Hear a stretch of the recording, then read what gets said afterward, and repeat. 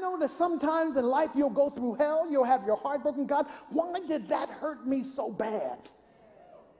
God, you said you know what you're doing. God, why was I unemployed for so long? God, why was I single for so long? God, you said I know. You said you know what you're doing. God, are you sure?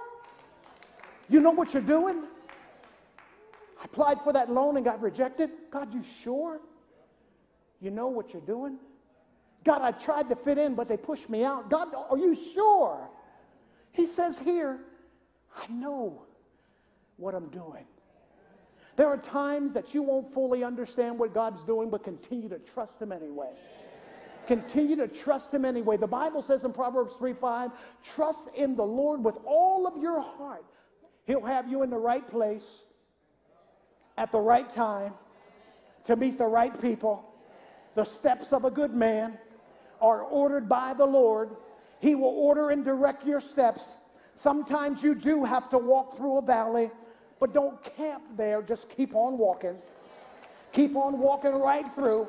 Can you say amen to this? Knowing that righteousness leads you and goodness and mercy follows you all the days of your life. If you'll keep on walking, you'll walk right on out of it and you'll get through it. Can you say amen to this? He said, I know what I'm doing. I got it all planned out. God knows how to take care of you when the job stops. God knows how to take care of you when the child support stops. God knows how to take care of you. He will not leave you alone. That's why he sent the Holy Spirit to be there to take care of you. Nudge your neighbor and tell him, God will take care of you. He'll take care of you. He'll take care of you. He will provide for you. He will give you, listen, sometimes the people that used to bring you joy now brings you a broken heart. He'll take care of you. And you know what he'll do? He'll bring new people in to bring you joy. He'll take care of you. You know what I'm expecting? I'm expecting things to get better. I'm expecting things to get better. I'm expecting every place I go for favor to surround me like a shield.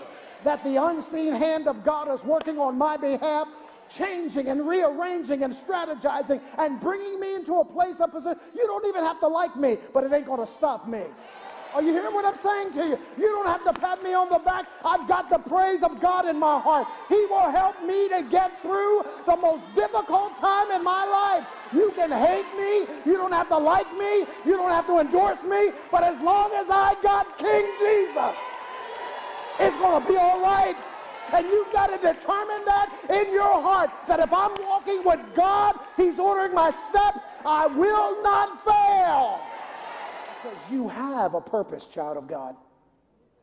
You have an assignment. You are not a mistake.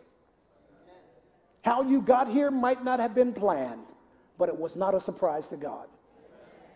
And you need to rest assured that if you have breath in your body, that God's not done with you yet.